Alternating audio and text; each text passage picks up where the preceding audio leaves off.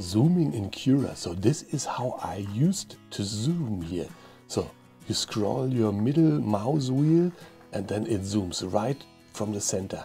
So how about if I want to take a close look here? Oh, no chance. Well, I press the mouse wheel, then I shift the whole space here and then I zoom again.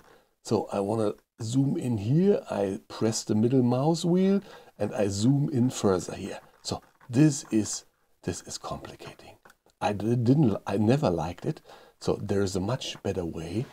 Look at this. You go to Preferences, Cura, Configuration, and you add this here. Zoom toward mouse direction.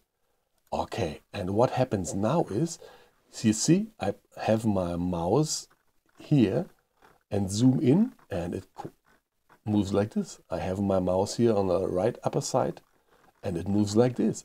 And so just changing my mouse position, it changes the way I zoom in.